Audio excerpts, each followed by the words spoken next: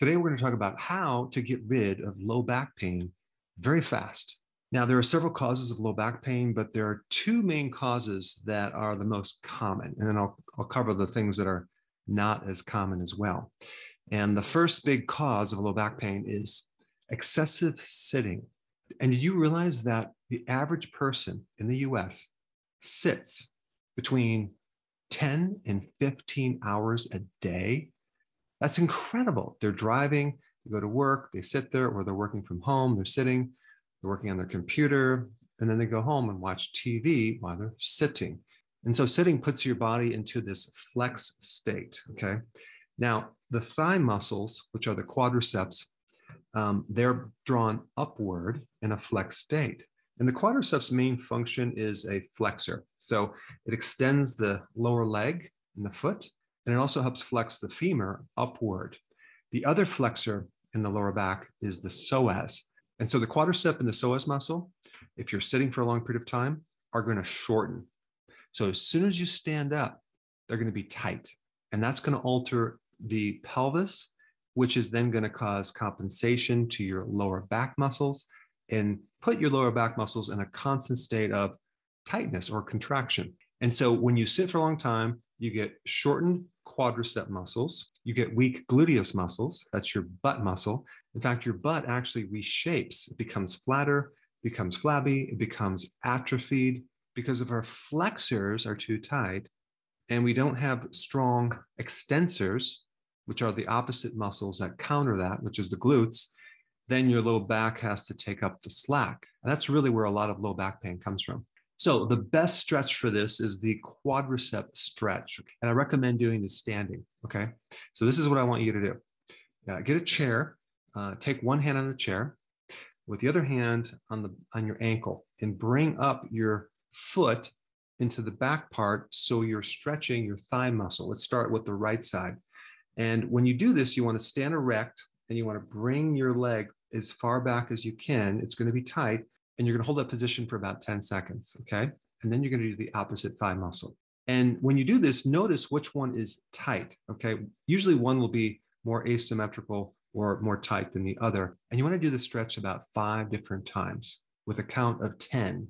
And you're going to find at the end of the stretch, your lower back pain is going to have a lot more space. It's going to counter all this tightness in the lower back. And so the low back muscles will be really nice and relaxed. Okay, so that's the main stretch that you want to do. Now, of course, if you have to sit for a long period of time, you're going to have to spend at least 1 hour a day getting outside, walking, walking on different surfaces. Walking outside barefoot in your backyard would be awesome because walking barefoot stimulates the bottom of your foot and it really supports the lower back as compared to doing the opposite where someone's wearing higher heels or they're too elevated. So the closer your foot is to the ground, the more stable. So the best counter to sitting for a long period of time is either walking or doing a really good stretching program versus an exercise program. You don't need to strengthen muscles. You need to stretch muscles and make sure they're symmetrical.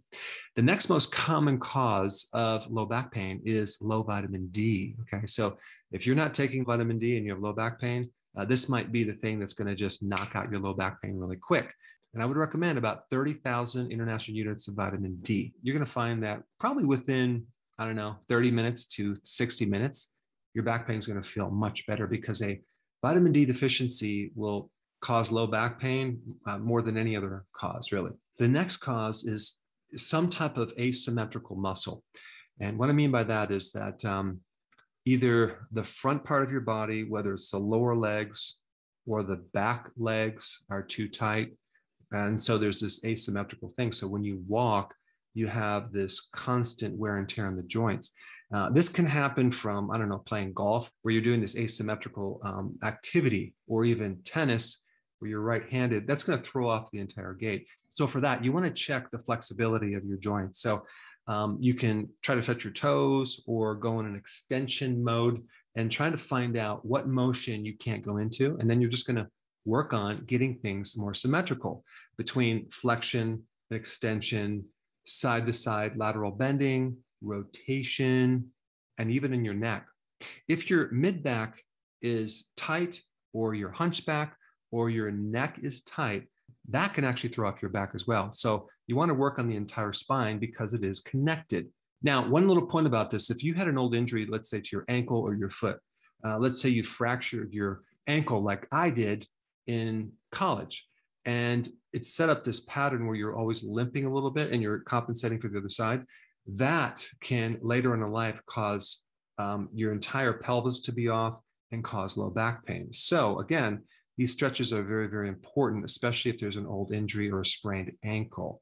Okay, if there's a disc problem, there's a really good technique to do on the lower back.